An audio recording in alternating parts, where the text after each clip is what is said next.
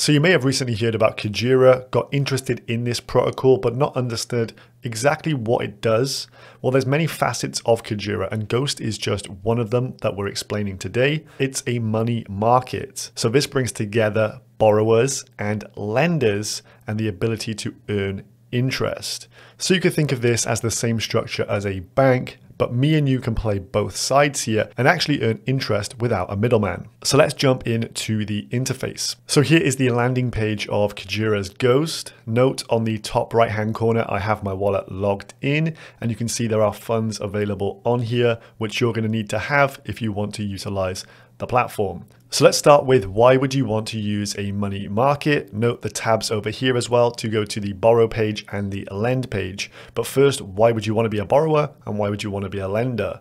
Well, utilizing a money market allows you to free up some capital. So for example, on the borrow side here, you can put your portfolio to work without actually having to sell it. So for example, you post up some collateral, maybe in the form of the Kujira token. Rather than sell the token to get some dollars, I can actually just take a loan against that and then pay for an in real life expense. So this means you maintain your overall exposure to the token, but you're able to take a loan out against it. Then additional to this, you would also want to use it here to borrow in order to gain additional exposure, i.e. be leveraged either to the long side or to the short side. That means you deposit your collateral, take out a loan against the collateral, and then potentially buy more of the underlying collateral asset or another asset to gain additional exposure. And then we have the lending side. This is where you would lend out your collateral to others. This obviously provides more liquidity to the protocol overall, and it means you can earn interest on your idle assets as well. For example, with stablecoins, you could lend them with a low rate of return, but also a very low risk profile. As we know, Kujira has a fantastic liquidation engine called Orca, so you won't be left holding the bag. So let's start off with the borrow tab here, and I'm going to show you a quick tutorial how to borrow some assets. So from the interface, you can see we have the featured markets tab. So these are the popular markets being utilized by others. And then we have this, the detailed section view, where you can either toggle this on or leave it off. If you leave it off, this is the default view here. From here, you can click on the collateral types that can be deposited. And then on the right hand side, which assets can be borrowed against those collaterals. Personally, I prefer the detailed view. You can see an overview of absolutely everything on here. If we just go down a little bit. So for an example here, this one is staked atom. You can see the total market here, 217 staked atom have been deposited. There's 174 available to be borrowed, and the interest rate will be 3.9%. If you wish to borrow some staked atom, you would then click this button here, which states borrow. On this left-hand side, you can see the deposit type, which is USK, the Kujira stablecoin. So this means you have to deposit stables and borrow staked atom. Now, I've previously done some borrowing of Axelar USDC. This is USDC stablecoin wrapped on the Kujira chain. And so I'm going to show you why I utilized this previously and how you can do so yourself as well. So overview of the market, 22,000 USDC have been deposited. There's 15,000 available to be borrowed at an interest rate of 5%. And in order to borrow these stablecoins here, I must deposit some Kujira. So I'm going to go to this button here. It will say borrow AXL USDC for you, but I can manage position here as I do have a bit of dust on this account. So this is the vault, the Kuji to AXL USDC vault, and this is where we can create a position here. So I will have to deposit some Kujira tokens. So this is the deposit area. Within this, you can use these neat features here to take a percentage of your overall liquid assets and deposit them in here, or you can just type in the amounts, whichever is easiest for yourself. I'm going to deposit 100 Kujira tokens here. So note the collateral price, i.e. the collateral is my Kuji tokens here. They're worth 67 cents. And then the debt price is the price of each of these AXL USDC. It's a stable coin, so it is of course $1. Now the interest rate is here at 5%. This means if I borrow for 1 whole year, I'll have to pay back an additional 5% on top of the overall position amount. Now the position amount here is determined by myself. There is a maximum amount though. So the most I can borrow is this at 49.5% loan to value ratio. So I'm getting pretty much 50% of my deposited Kuji dollar amount as USDC there, but the liquidation price here is 66 cents.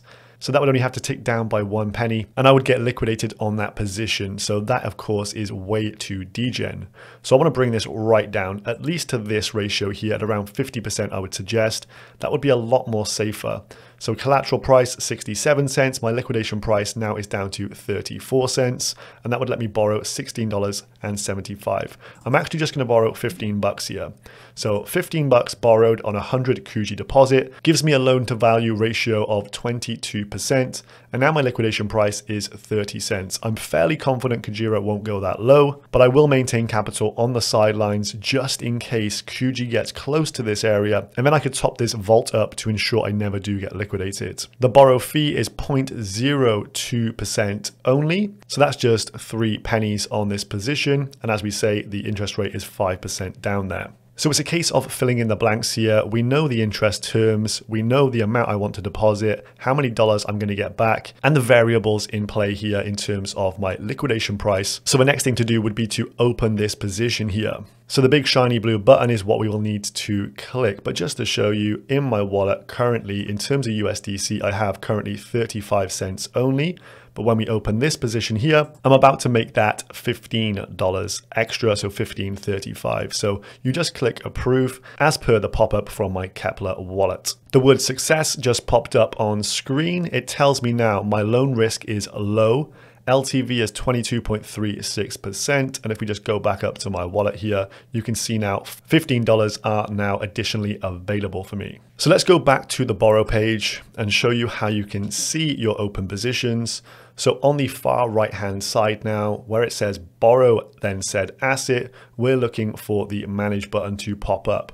So as we get down to the Axelar USDC page, we will start to see that appear, which is coming up just about now. Highlights our attention with the dot over here and the manage position in the blue on the right. Let's go back into this. I want to show you how to close out this position. So to close out an open position, we need to repay the USDC amount so we can unlock our Kuji from the vault. So think of it as USDC being the key to open this vault and get our 100 Kujis back. So bottom left hand corner, the repay AXL USDC is what we need to do. If we want to repay 100%, you can see down here, it's going to cost us $15 and a fraction of a penny down there as well, due to the fact there's a very small incremental amount of interest that we owe so far, 5% per annum. We've just loaned this for what, maybe a few minutes. So from here, I can click on rebalance loan and then approve it in the wallet. This pays down my 15 bucks. You can see the previous loan risk that was on low has now all disappeared in terms of that bar being filled out. And if I just refresh the screen, USDC borrowed is now 0. I still have my Kuji deposited, however, so I want to withdraw these back. So on the remove Kuji tab over here, I'll click minus 99%, but I want to actually remove the 99 and then type in 100.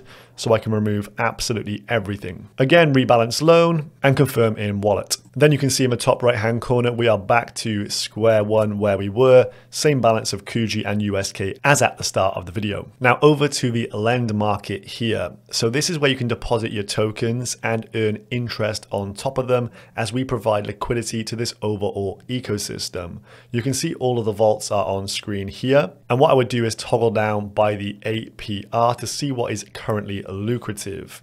Now you can see the most lucrative here is to actually deposit stablecoins in the form of USK. And if I lend my stablecoins to this vault here, I'm going to get 3.62% APR. So I would click the lend button here. Now this is a very simple interface. You can see the maximum amount of USK I have in my wallet, and this obviously means the maximum amount I can deposit into the lending protocol. I'm just going to tap in 100 USK and then I just click on lend USK.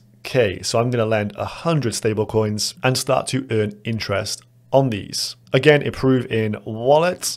And then once this goes successful over here, I can show you how this changes in my overall wallet in the top right hand corner. Success. Up here now, I now have XUSK. So the X denotes that this is an interest bearing asset, and this number will go up now over time. So if I leave this in for a few days here, this will start to tick up. Now, if we scroll down through the vaults here, you can see the Your Deposit Value tab. Now, the one that I've just deposited in is neatly behind my head here, but you can see it will have this kind of look to it. It says 100 USK. I can click on it, and then I can withdraw my USK back to my wallet just by clicking max here and then withdraw and confirming in the wallet again. So there we have it. We've done quite a lot there. We've borrowed, we've lent, and we've shown how you can earn interest on your idle assets. Ghost is just one of the features offered by Kujira. I will cover all of them, so do stay tuned for that. Subscribe to the channel, guys, and I will see you in the next one. Peace.